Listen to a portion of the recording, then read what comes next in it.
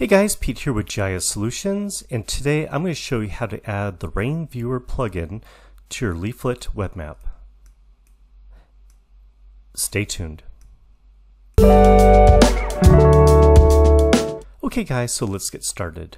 The first thing we need to do is go to this GitHub page and download the code, and credit goes out to the person who put this code together. If we go over here to the green button, where's this code? Click the down arrow and download the zip file. Okay, and once we have that downloaded, we could go ahead and extract it. And what I'm going to do is take the extracted folder and just copy that, and I'll put it in my project folder where I have my HTML code. So I'll paste that here. And just to show you the HTML, I'm using Microsoft Visual Studio, and it's just a very simple web map, and I'll leave a link in the description down below as well, just to show you how to create something very simple such as this.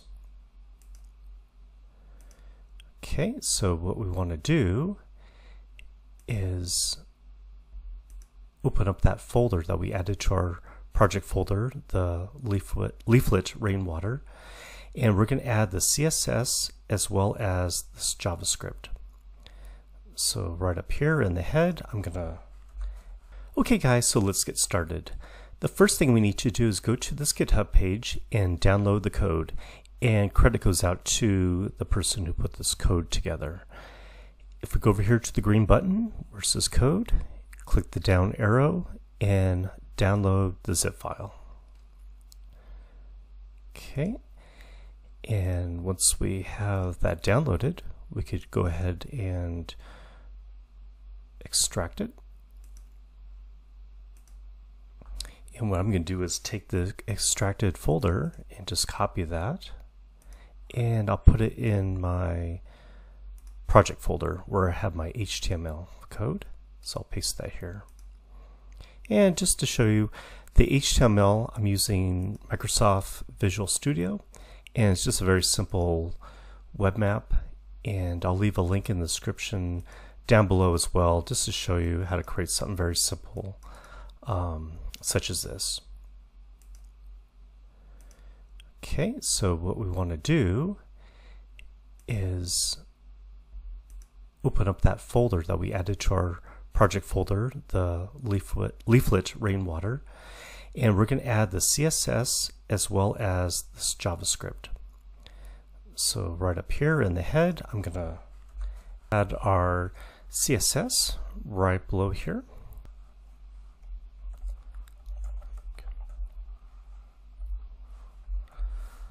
Style sheet and href equals. Now in between the double quotes, what we're going to do is we're going to paste the relative path. So what I'm doing is just right clicking onto the CSS file and copying the relative path, and I'm just going to paste it right here between the double quotes. And we'll close that off.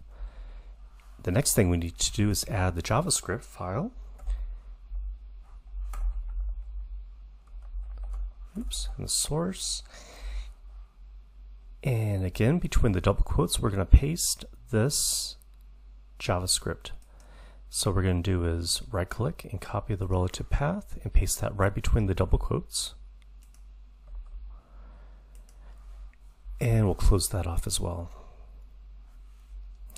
Now if we go back to this GitHub page, you can see here for the installation, we added the style sheet and the JavaScript. And for the setup, what I'm going to do is I'm going to copy this whole thing, and you could do that by just clicking right here, and it's copied. And let's go back to our HTML. Underneath the body, I'm just going to paste it right here. And as you can see, that's commented out. It says change default options, meaning you could just change some of these options, but I'm just going to call this the Rainviewer.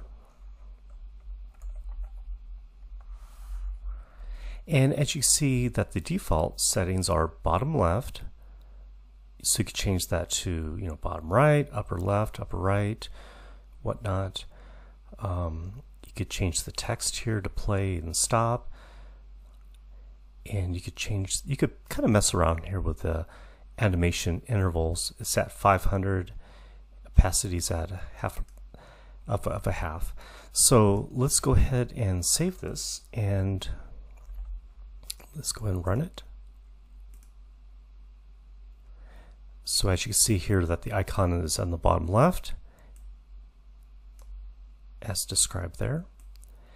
And if we click onto that button, we have this little window that opens up, and we could go ahead and play.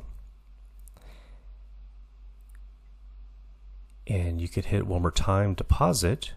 You could go back in time or forward in time, as noted down below here. So as you see, the date is today, and right now it's 5:09 my time. And if I forward this, you know, there's a little bit of lag time to get the data into this, but you know, it's pretty current. And as you see, it's worldwide.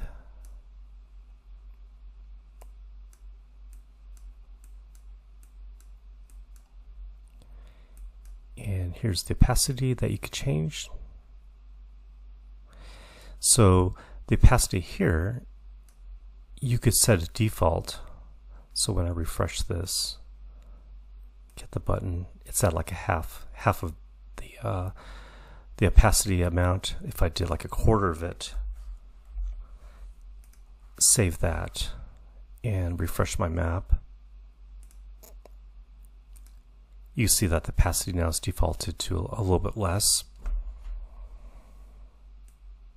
So I hope you guys find this useful. I think this could be a useful tool in many Leaflet web map projects. And leave a comment down below if what you would use this for.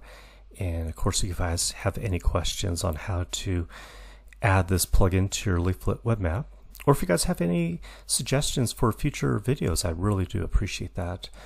And as always, please like and subscribe, and we'll see you next time. Thanks for watching.